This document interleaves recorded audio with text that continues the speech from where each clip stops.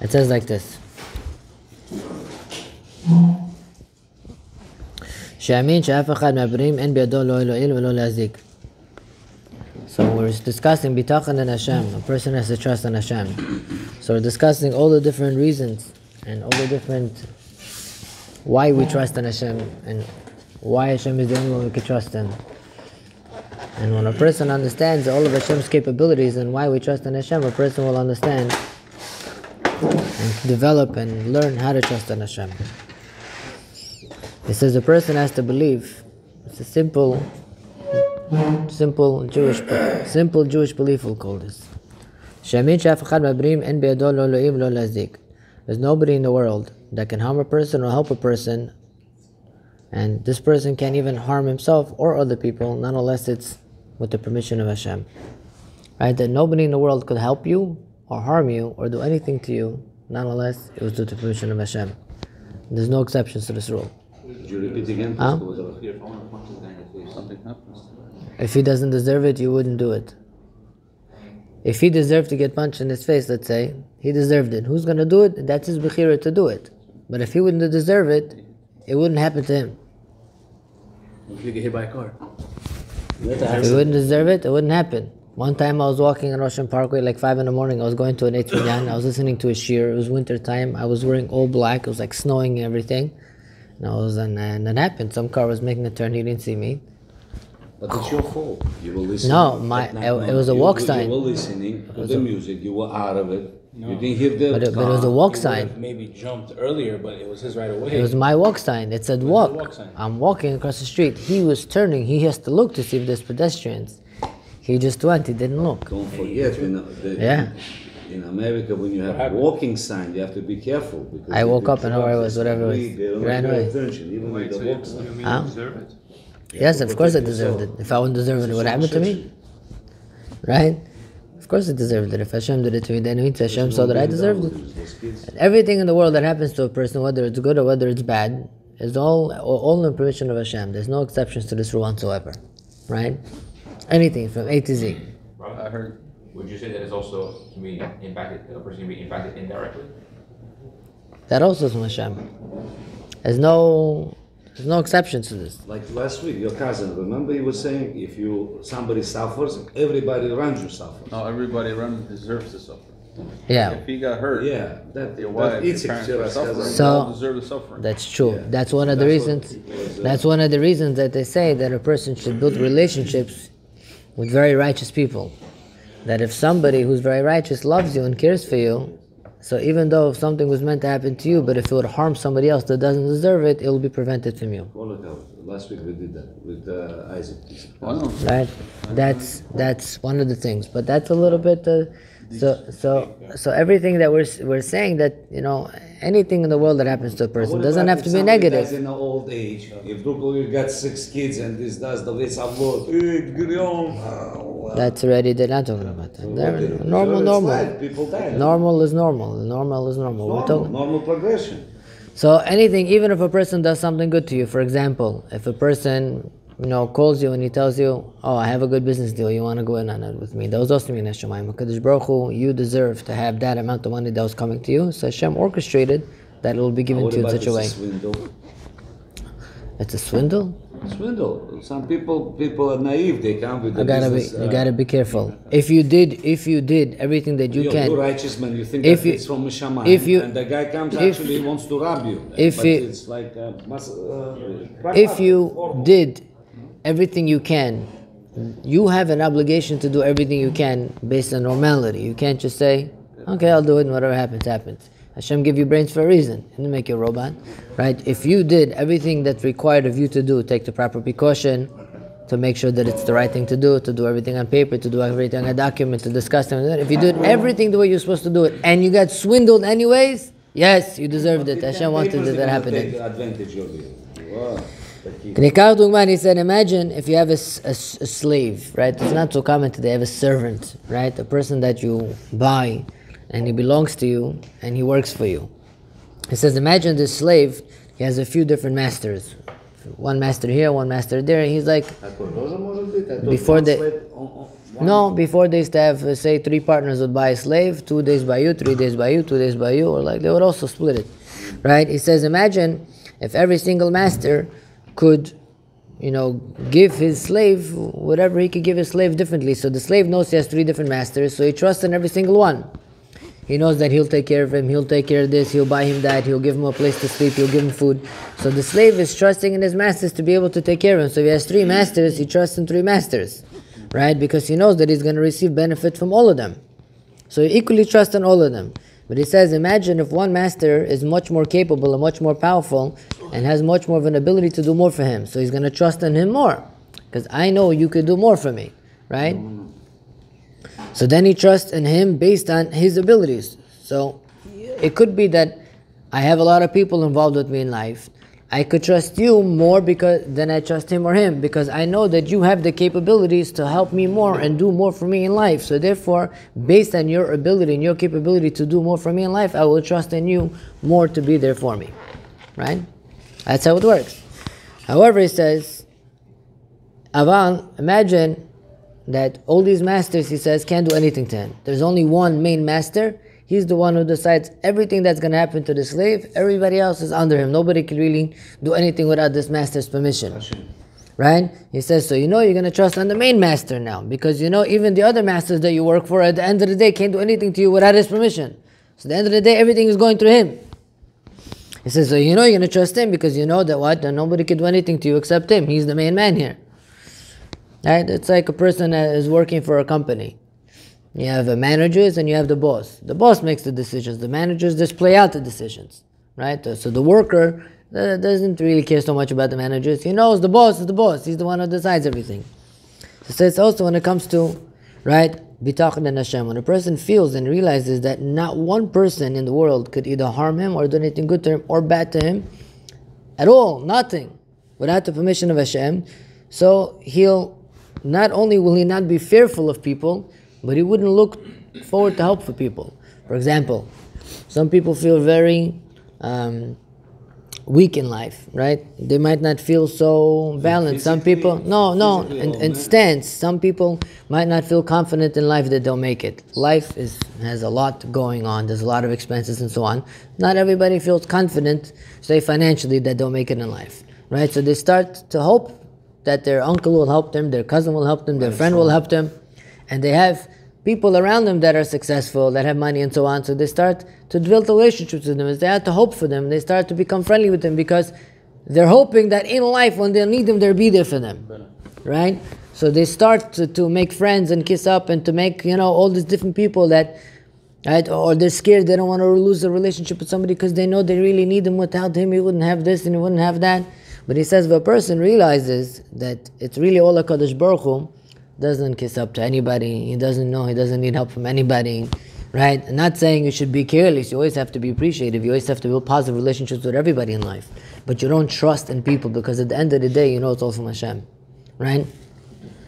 And you're not scared of anybody. It's like a person, right? You could be scared of somebody, or this person is a big threat to my business. I have to, not scared of anybody. He knows at the end of the day, whatever Hashem wants, that Hashem wants. And it says by Kriyat Yamsuf, it says a person's paras is like Kriyat Yamsuf. Right? Kriyat Yamsuf is like Parnasa. Why is Kriyat Yamsuf why is Parnasa compared to Kriyat Yamsuf? What happened at Kriyat Yamsuf? Everybody was there, but Shidduch also, everybody was at Kriyat Yamsuf. The Jews were there. On one side they look, they see the ocean, right? They're going to go and drown, they have nowhere to go. The other side they look, they see all the Mitzrayim, they come, they want to kill them. They're stuck in the middle of nowhere, they don't know which way to go. What happens? Out of nowhere, HaKadosh Baruch Hu splits the sea. It says the person's panas is the same way. Sometimes the person might think this, sometimes the person might think that, but at the end it comes out of nowhere. Right? It's like, I remember, it's like you want to buy a house, right? You're thinking, okay, I need to borrow, say, $200,000. So he's for sure going to give it to you, he's for sure going to give it to me. The 10 people that you thought are going to give it to you, the 6 that you thought are going to give it to you, the 4 that you thought are going to say no, it's the other way around usually, right? The 4 that you thought no gave it to you, and the 6 that you thought no didn't give it, right? So a person... But networking did help you. Networking? No, when you said you have to know people, this that. Normally, no, you have to build normal relationships with people, but you don't kiss up to people or hope to people or know that without this person I won't be able to do it. Какие у него новые друзья везде. Right. They have only new friends.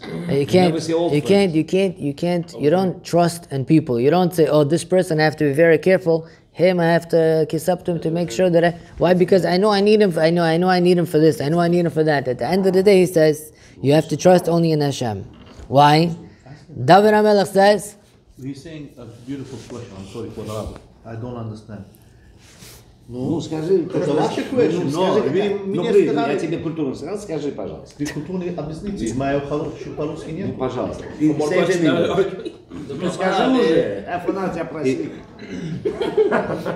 Yeah, go on.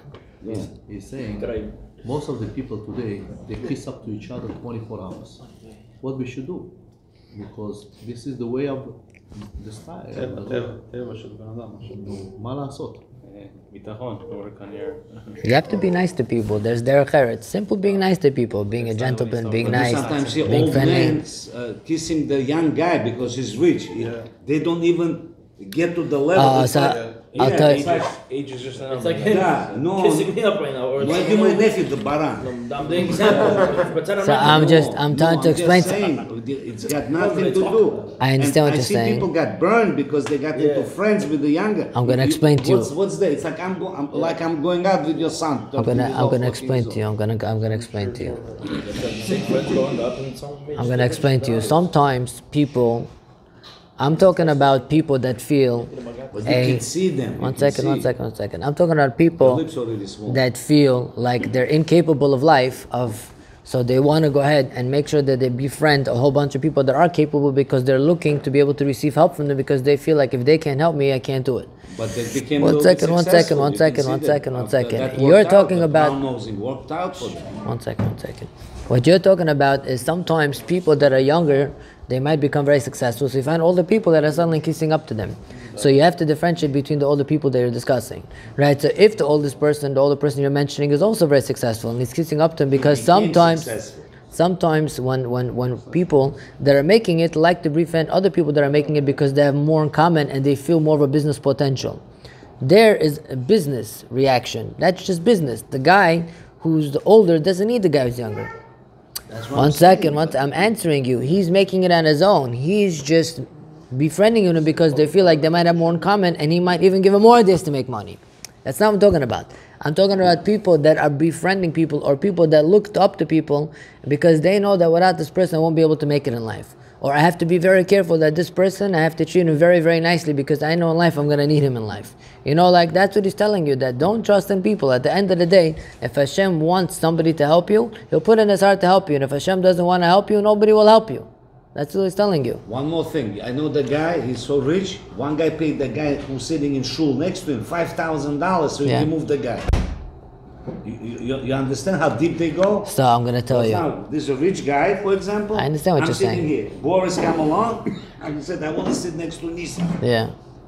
And I buy you out. You buy me out. The guy gave the guy $5,000 so he can move. You want to buy me out? I'll move out. Да, я бесплатно. So I'll tell you. I'm trying. Он стал его массажировать, и чувак. I'll try to explain something to you. I'm not talking about when we're dealing with people in business. I'm not talking about when people are in business and they're successful and they're up and going, and there are other people that are successful and they want to develop a relationship with them because they want to become more successful, right? That's just regular business relationships. That's okay. I'm talking about that people that realize that, oh, this person, all of my parnasa comes from this person. This customer of mine buys everything. I have to be very careful. You have to be nice. You have to be derech, but you're so scared. You're very careful. You start. You forget that Hashem is in the picture. You're not realizing that HaKadosh Baruch Hu sent you this person in order to give you parnasa. You're looking at him as if he is him and he's not like HaKadosh Baruch Hu sent him. If Hashem wants, he'll buy from you. If Hashem doesn't want, he'll leave tomorrow. You could be as nice as you want to him. You could suck up to him all you want and then a day he can leave completely. Right? Sometimes you might hope to a person at the end he doesn't help you nothing. Right? So he's trying to tell you that at the end of the day, whether or not a person will help you or not, or whether a person will be there for you or not, is all min hashamayim. It doesn't depend on you. For sure you have to be decent and nice and friendly. That you have to be with everybody. Right? You have to be with everybody. Very hard to find a real man in this world. שגם אם הוא מושיע אין לייחס את ישועה לו. He says that even if this person will bring you something good, for example, you know this person is good with finding you deals. You call him and say, listen, I just bought a new watch. You have a good customer for me? He says, yeah, I have a customer for you. And he sends your customer, you make $10,000, right? He says, even though he sent you this customer and you made money off of it, it wasn't him. Kadosh Baruch Hu sent him as a shliach to give you this deal. Understand? If Hashem wouldn't want you to make that money, when you would ask him, he wouldn't even orchestrate you to be able to answer. He'd say, I don't know. Right? He says the Kadosh Baruch Hu is the one that wanted to give you the Yeshua, and therefore he sent it through him. There's no way in the world anybody could do anything for you without it being predetermined by Hashem. If you don't kiss up, You hired a contractor. You hired a contractor to come fix your house. You hired a contractor to come fix your house. Right? You want to renovate your whole entire house. In the middle of the job, he just gets up and disappears. Now, Hashem is putting you to a test right now. Right? You have to realize at that moment that Hashem wanted this to happen to you. That's what he's telling you. That the fact that right now you're being harmed by him leaving would never happen if Hashem wouldn't agree that it should happen. He found another job and he left. no, How did it work out? no. Yeah, what? тобой No. так было. Потом No, Хозе one закончил second. твой Okay, дом. I'm saying something else. I'm saying Yeah. the contractor, he is doing avera by leaving the job. This means that Hashem wanted him to leave the job. It's his choice to leave the job. No? It's his choice to leave the job, but the consequence a person deserves. For example, if a Now, person... he deserves something else. No. If a person... You deserve that the contractor у тебя ушел? Yes. Но потом же тебе Хозе дали. You don't know? I was He did an avera... But that's suffering he deserved. Они думали, за 300 тысяч дом построят. He did an avera, that's his choice. But if you wouldn't deserve that consequences, he would have not made that choice, or Hashem would have gave you somebody that would have not made that choice. What if there's a stop work order on your house? Я тоже думаю. Also, Min Hashemayim, that's what Hashem wanted for You have you. a neighbor who's jealous. He stops work I'm order. telling you again, 300 тысяч рублей. that's it, this is what Hashem wanted for you. 500. Мы спорили с There's nothing you do. If a person wouldn't deserve it, this neighbor would have not said anything. He Stop would my have not brother-in-law even twice. been there. Даже он сюда пришел в pool in his house. Now he nothing. They made him put cement. 2 times they stopped his neighbor. Maybe Hashem knows it wasn't good to have a pool. Yeah, maybe something would happen. Listen, my point being is over here is that anything that happens to a person No, is but all if Min a person Hashemayim. wants to kiss Yeah, up maybe to you others, don't know. why? Driving this, that. I Yeah, want to why? explain. Yeah, why? I said the same. If he's not going to kiss up, sometimes, in dealing, in business, if you don't kiss up to this guy or this guy or this guy, this way, nothing moves around. If you know this guy, he tells you about this building, he tells you about this watch, he tells you about this customer. It's called networking. Yeah, I was gonna say there's a difference with networking and kissing up.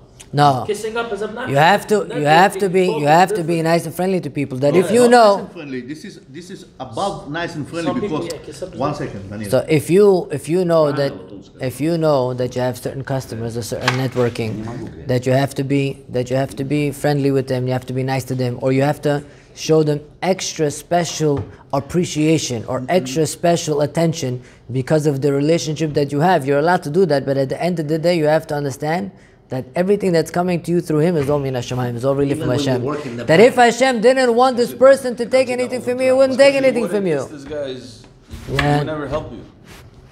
How would this guy help you? How would this guy find you if you wouldn't have that personal relationship? Hashem will send you Смотри, в somebody else. банке работаешь, у тебя чек, да? Yeah. Тебе не хватает там каких-то $18. The lady calls you. No, there's a difference. Да, I think ну what the listen, rabbi is saying helps is you. he's saying But don't rely you say on like this this, we're not relying on her. You're But she's allowed not- to do your hishtadlut to you're work not- towards this. But at the end of the day, you have to know that it's Min Hashemayim. Yeah. David, Meaning have David, an David, I'm saying something very simple. People, it's kissing up is today, the whole world, if it doesn't do it, nothing moves around.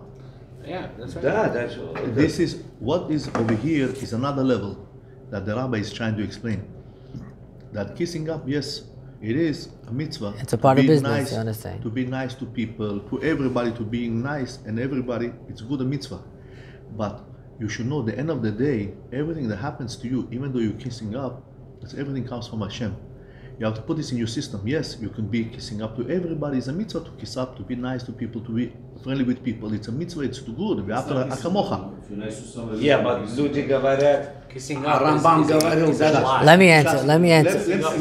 Kissing up means usually you do something to get something in return. No. To be nice to somebody, just the kind of personality that you have. I'm saying again. Let me just summarize what I mean. It's very simple what he's saying. If you know that He's trying to tell you that if you tell me that the business that you're in, it's normal and it's accepted, that this is the way of doing business, that people that are extra nice to each other because that's how business moves around. But even when you're being extra nice and you know that's how business moves around, but deep down inside you have to know that it's really all from HaKadosh Baruch Hu. And that if Hashem wanted, you could have been nice to this person today, tomorrow, today, and you could make nothing. And if Hashem wanted, you could just say, yes, good morning, I'll tell you a story that happened to me the other day. I work with a certain sofer, his name is Rabben Chamo in Eretz Yisrael. I told him, I want him to write for me 10 pairs of tefillin. He told me, okay. He tells me that 10 pairs of tefillin, I told him, write to me. He told me, okay, but he said that he just got a contract for a Sefer Torah. He told me he just got a contract for a Sefer Torah, and he said after this he's not going to be able to write me for another like a year or something. I said, okay, no problem. He tells me, Hashgacha Pratit, he tells me. He tells, you want to hear a story, Hashgacha Pratit, he tells me. I was like, yeah. He tells me, this one guy came to me, he wanted to buy a Sefer Torah. He came to me with a whole bunch of Yuriot. Like everybody gives him an example, every sofer gives him an example, and he takes to his rabbi, and his rabbi helps him choose. He said he didn't really have anything in his house. He has one Yudiyah, old one from Parshat over there, Yehuda and Yosef, right? And he had like one old Yudiyah over there that was like half written, not even fully finished. And he's like, okay, whatever. He's like, if Hashem wants me to have the deal, I'll have the deal. He said everybody gave him full Yudiyot, nice, full, complete. He said he just gave it to him like this, and he took it to his Rav. And he said, happened to be that this guy's name was Yosef, and his father's name was Yehuda.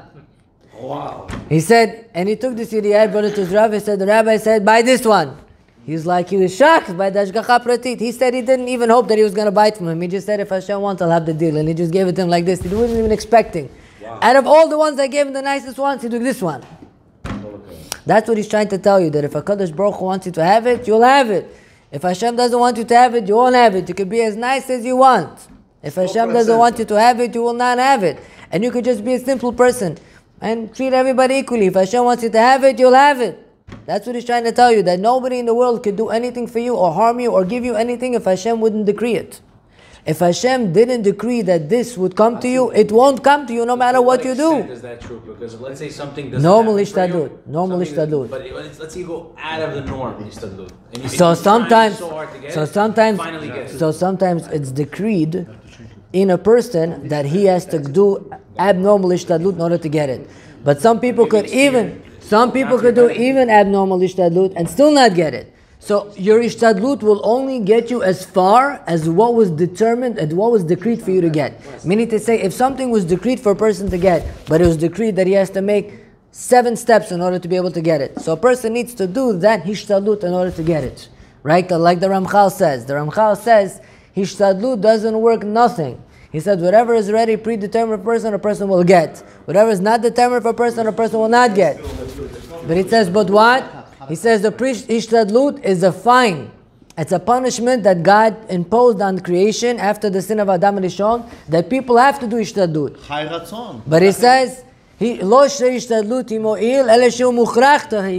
Mestilat Yisrael says, he says that ishtadlut doesn't help anything, but you must do it. You must do ishtadlut. You must make the phone calls, make the deals, see the product, call, buy, sell, make receipts. You must do your fullest ishtadlut, what your business requires. But he says the ishtadlut doesn't work nothing. It's just a what is that called? An imagination, right? The dimyon, right? It seems like you're doing everything, but at the end of the day, whatever is predetermined to you is going to come, and whatever is not determined is not going to come. You have an obligation to do what you need to do, right? You could find 2 different people. One guy could be doing hishtadlut 10 hours a day. All he got. He make, $10,000 a month. Another guy comes into work 3-4 hours a day, does some ishtadlut here, there, nothing so simple, nothing so crazy, nothing so major, $50,000 a month. But lazies, you know why where we smart? Where did the ishtadlut work, right? Say we're both in the same business, right? You have customers and we have customers, right? Customer comes to your product, comes to his product. Same product. You charge $3,000 more. You buy it from you. Why? It's the same product. That guy is just as nice. Because Baruch Hu decreed that you should have it. Can I ask you a question? 3 people do the same thing. Yeah. 2 потеряли, 1 заработал. Мазал? Yes. Вот так. Let's go on. Но Рамбам не сказали, что это.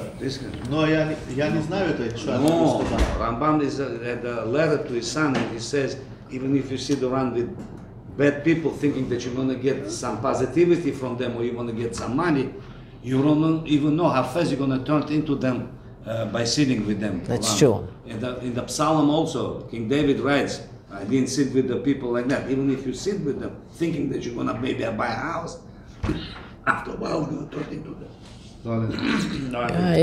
You can't. His point being is over here Even if you take that you have to trust in Hashem. Sometimes somebody calls you. Sometimes somebody calls you, tells you, I want an order from you. Orders this, orders this, orders this, orders that. You prepared the order, a very big order. Suddenly, last moment calls you, okay, I don't need it now. I need to cancel the order. Right? So you have to know, because Baruch Hu didn't want him to take the order from you. That's it. Move on with life. Come to Latova. Somebody else comes and buys it also afterwards. If you accept the Nisayon and you say, Baruch Hashem, Echaz Hashem, he didn't take it, everything's min Hashemayim. If you accept what happens with love, Hashem turns it into a blessing and you'll make much more out of the situation, that's for sure. Based on how a person accepts what happens to him in life, that's how it'll cause a reaction. That's a very important statement to know. Now, the next thing a person needs to know in order to trust Hashem. So we just mentioned before, one of the things the person needs to know when he trusts in Hashem, that nobody in the world could do anything to you if it was not in the permission of Hashem. Nobody, nothing. Even a flat tire. Nothing can happen to a person if it was not decreed min Hashem that should happen to him. At all. Right? It says that a person should know that HaKadosh Baruch Hu is good to a person. Already before a person was born, HaKadosh Baruch Hu did so much chesed for him. Even when a person just born, doesn't deserve anything, but HaKadosh Baruch Hu does chesed for him. Why? Because HaKadosh Baruch Hu is a Baal chesed. HaKadosh Baruch Hu is a Baal rachamim. So see how much chesed, how much good Hashem does for the world, and how good Hashem is for people. And even the people that don't deserve it, Hashem is so nice to them. And how much HaKadosh Baruch Hu is native to the world, right? A person sees that. He says, Rabot asita ata Hashem Elokeinu v'dechem lo shona elenu v'lo chalech hagidu v'daber b'svedechan. David HaMelech says that you can't even compare anybody to HaKadosh Baruch Hu, to how good HaKadosh Baruch Hu is. B'tor nedava, b'tor chesed, right? HaKadosh Baruch Hu gives so much shefa in the world. We don't deserve this. Look how much wood there is in the world. Look at this wood. There's enough wood in the world to make houses and buildings and unlimited. Where do you get so much resources? Metal, wood, light, electronics, everything. This world has so much resources in order to give us a comfortable life. HaKadosh Baruch Hu put so much resources into the world, and He gave us the brains to be able just to put things together and to be able to make our lives so much more comfortable. That's a tremendous chesed. HaKadosh Baruch Hu didn't have to put this into the world. It's a Jewish guy. If Hashem wouldn't put wood and metal into the world would be very difficult, right? If HaKadosh Baruch Hu wouldn't put energies in the world to be able to create all the electricity that we use, it would be very difficult. HaKadosh Baruch Hu put so much chesed in the world for us to be able to enjoy. When a person sees what kind of big Baal Chesed HaKadosh Baruch Hu is, it gives him more of a want and more of an understanding of why that a person should trust Hashem. So we'll stop here, we'll continue. We talk next week, and we're going to get back to Hilchot of Aninut. We're discussing the halacha of mourning. I just figured it's good to see what it says inside. So the halachot of mourning that we're discussing, we're doing Aninut. Yeah? And in the Aninut, we did the Shulchan. I explained it, yeah, I'll say it again. Right, and we did the Shulchan Aruch last week, and I summed up the Shachs and Taz. This week we're going to do the Pitchei Tshuva. I'm going to explain to you how the Shulchan Aruch works also. You have the Shulchan Aruch, right? He's the main author, the main posek, right? He's in the middle.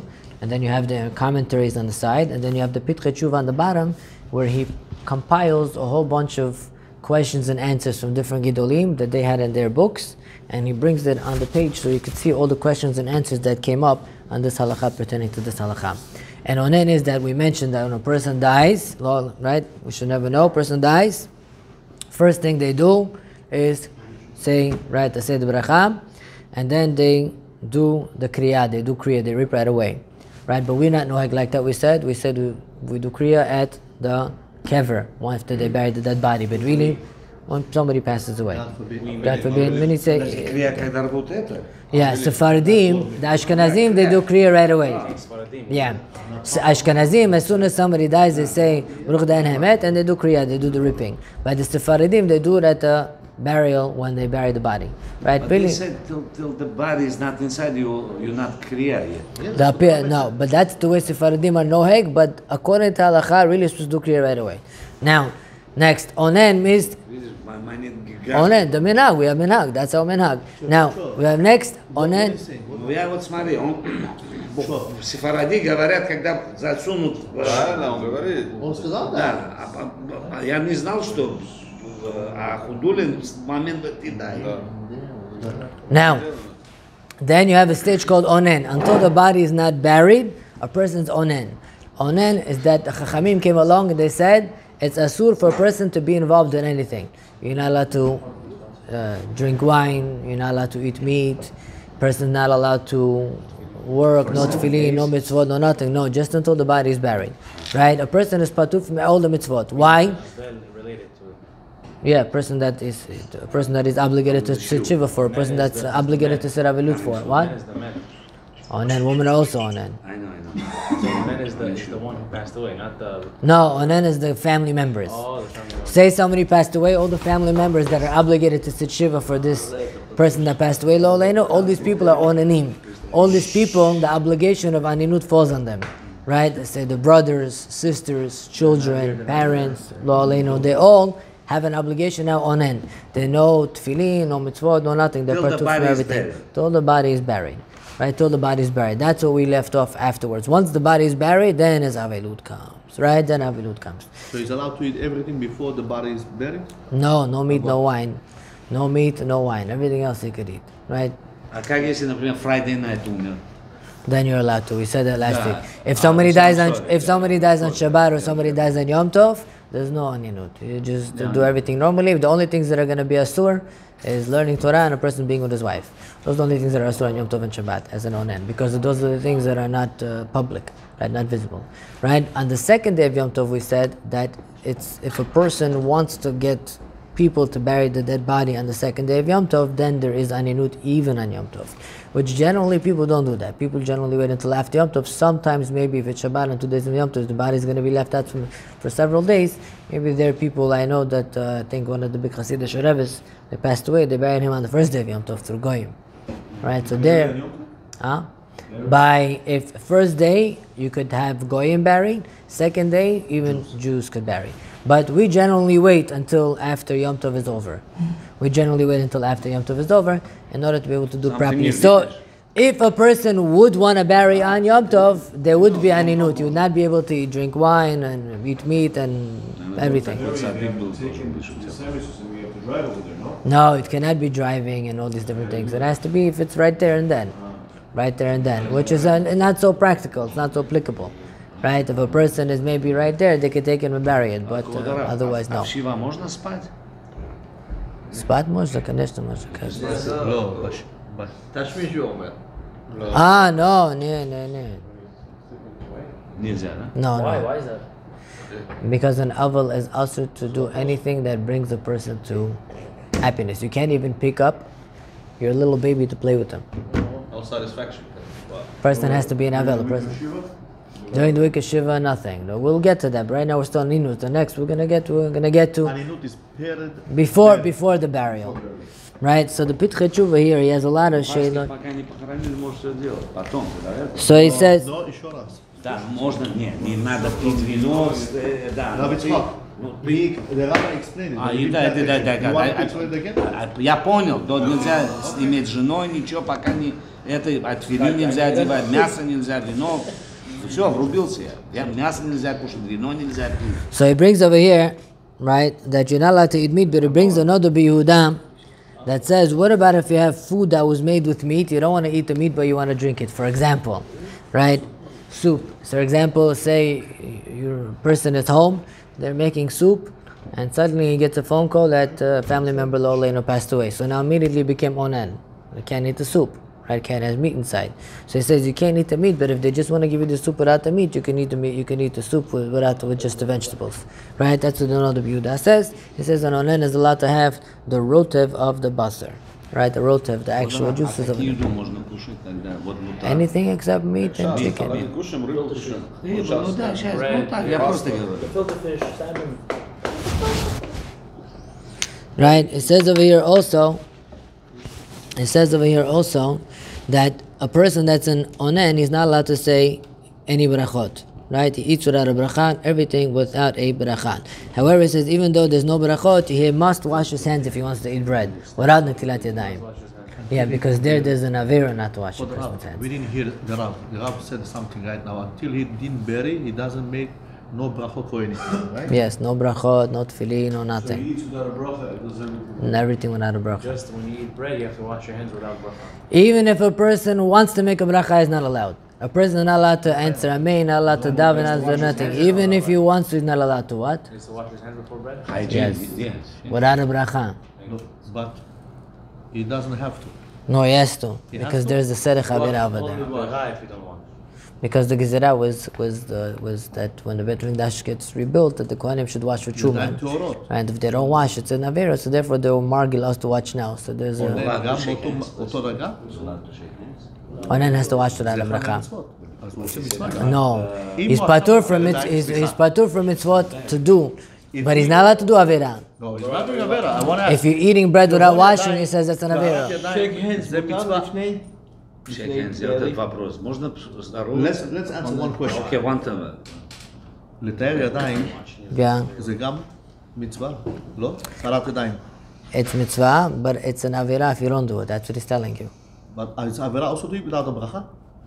Is also עבירה not to put on tefillin? No, that's a But shav. it's also avera. That's a shav al ta'aseh.